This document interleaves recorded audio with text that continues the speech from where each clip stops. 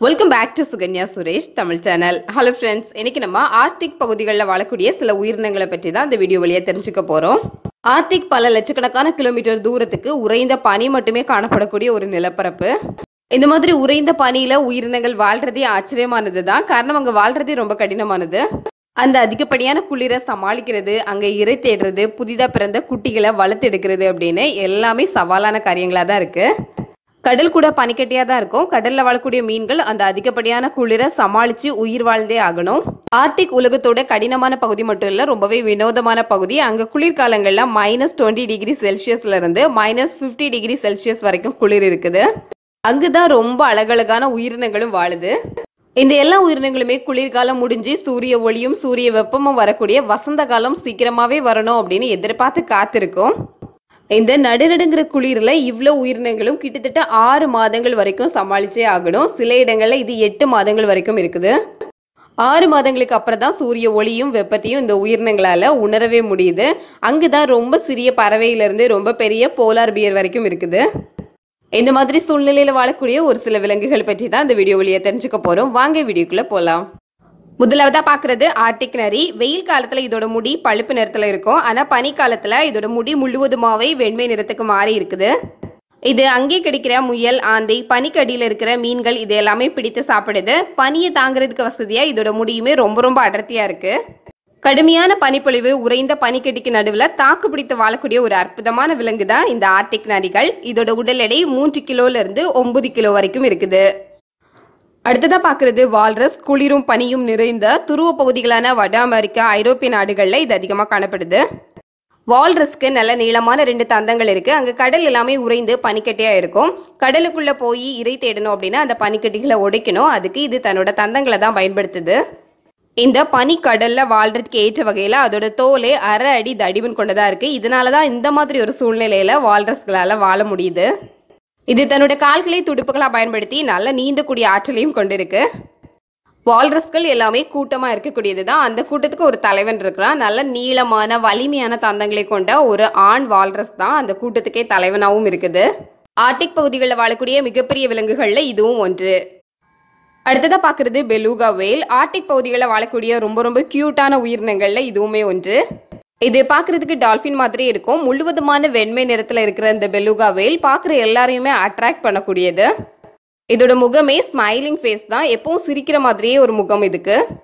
இந்த பெலூகா வேலுக்கு பற்கள் இருக்குது. இருந்தாலும் இரையை இது கடிச்சு சாப்பிட்றது கிடையாது, அப்படியே விழுங்கிடும்.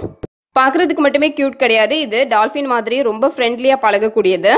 கடல்ல எல்லா உயிரினங்களும் முன்னோக்கி நீந்தும். ஆனால் இந்த பெலூகா வேலால் அப்படியே பின்னோக்கியும் நீந்த முடியுது. இந்த பெலூகா வேலோட கழுத்து நல்ல ஃப்ளெக்சிபிளானது. எப்படி நம்ம மேலே பார்க்குறோம், கீழே பார்க்குறோம், ரைட் சைட் லெஃப்ட் சைட்லாம் கழுத்தை திருப்புறோமோ அதே மாதிரி அதால் கூட கழுத்தை மேலே கீழே சைடில் எல்லாமே நல்லா திருப்ப முடியும்.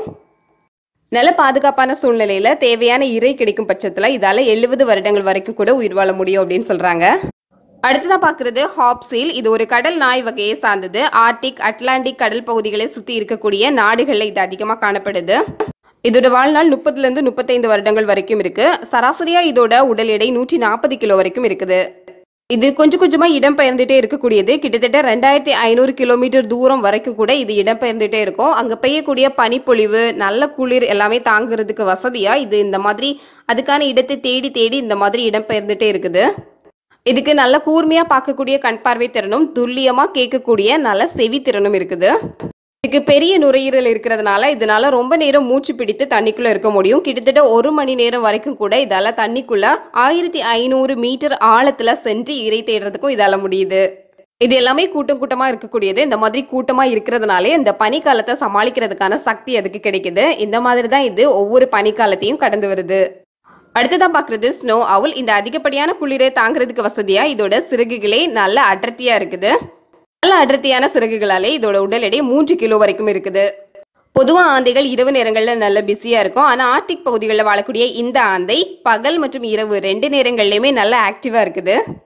இந்த ஆந்தைகளுக்கு கால்களில் கூட நல்ல அடர்த்தியான முடிகள் வளர்ந்துருக்கு. பனிக்கட்டிகளில் கால் வைத்து நிற்கும் போது குளிரக்கூடாது அப்படிங்கிறதுக்காக காலை சுற்றியுமே நல்ல அடர்த்தியான முடிகள் இருக்குது. ஆண் பெண் 2 பேருமே ஒருத்தர் விட்டு ஒருத்தர் பிரியறதே இல்லை. மேக்சிமம் ஒன்றா சேர்ந்தே தான் இருக்குது. பெண் ஆந்தைகள் முட்டைகளை அடக்காக்கிற முக்கியமான பணியில் இருக்கும்போது ஆண் ஆந்தைகள் அதுக்கான இரையும் தேடி கொடுக்குது. இந்த ஆந்தைகளோட வாழ்நாள் 9 வருடங்கள் வரைக்கும் இருக்குது. அடுத்ததா பார்க்கறது ஆர்டிக் பகுதிகளில் வாழக்கூடிய மிகப்பெரிய மான்கள். ரஷ்யா, அலாஸ்கா, கனடா போன்ற நாடுகளில் இது அதிகமாக காணப்படுது. இந்த மான்களில் ஆண் மற்றும் பெண் 2 பேருக்குமே கொம்பு இருக்கு. இந்த கொம்போட நீளம் மட்டுமே 3 அடி உயரத்துக்கு வருது. இதோட உடல் எடை 250 கிலோகிராம் வரைக்கும் வருது. இந்த வகை மான்கள் தன்னோட வாழ்நாளில் 40% வாழ்நாளை இந்த மாதிரி கடும் குளிர்ல தான் செலவிடுது. இது தவிர கடும் குளிரை சமாளிக்கிறதுக்காக இது இடம்பெயர்ந்துட்டே வருது. இதனால ஓரளவு அந்த பனியை இதால தாக்கு பிடிக்க முடியுது. இது தவிர அதோட உடம்புமே பனியை தாங்கிறதுக்கு வசதியான அமைப்புகளோட இருக்குது. அடுத்ததா பார்க்கறது ஆர்டிக் பகுதிகளில் வாழக்கூடிய செம்மறியாடு. இது தாவரங்களை மட்டுமே சாப்பிடக்கூடியது. கோடை காலத்துல தான் நிறைய தாவரங்கள் புதிதாக நல்லா செழித்து வளரும். இதனாலே இது கோடை காலத்தை தான் நம்பி இருக்குது. ஆண் பெண் 2 பேருக்குமே நல்ல நீளமான கொம்பு இருக்கு. இந்த கொம்பு வித்தியாசமா வளைந்து காணப்படுது. இதோட உடல் எடை 70 கிலோகிராம் வரைக்கும் இருக்குது. 12 வருடங்கள்லேருந்து 16 வருடங்கள் வரைக்கும் இது உயிர் வாழுது. 12 வருடங்கள் ஆனது அப்படின்னாலே இந்த செம்மறியாடு ரொம்ப வயசான செம்மறியாடு அப்படின்னு தான் கருதப்படுது. அடுத்ததாக பார்க்குறது ஆர்டிக் டர்ன் பறவை மற்றும் ஆர்டிக் பகுதிகளிலே வாழக்கூடிய வாத்து.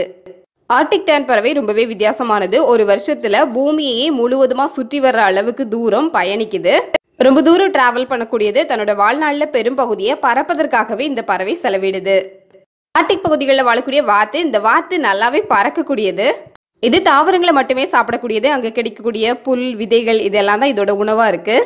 ஒரு இடத்துல தாவரங்களை மட்டுமே சாப்பிடக்கூடிய விலங்குகளும் இருக்கணும், மாமிசங்களை சாப்பிடக்கூடிய விலங்குகளும் இருக்கணும். அப்படி இருந்தால் தான் இயற்கையை பேலன்ஸ் பண்ண முடியும்.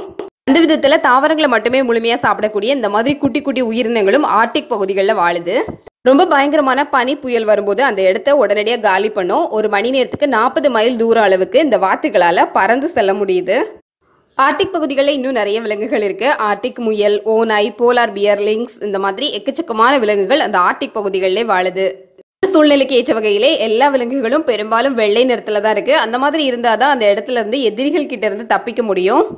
இந்த எல்லா விலங்குகளுமே அந்த 6 மாதங்களும் ரொம்ப கடுமையான பனிப்பொழிவோட எப்போ வசந்த காலம் வரும் அப்படிங்கிறதை எதிர்பார்த்து காத்திருக்கும். வாழ்க்கையில போராட்டம் மனிதர்களுக்கு மட்டும் கிடையாது, எல்லா விலங்குகளுக்கும் இருக்கு. இருந்தாலும் இந்த எல்லா விலங்குகளும் ஒவ்வொரு நாளும் தன்னோட வாழ்க்கையை தன்னம்பிக்கையோட தான் தொடங்குது.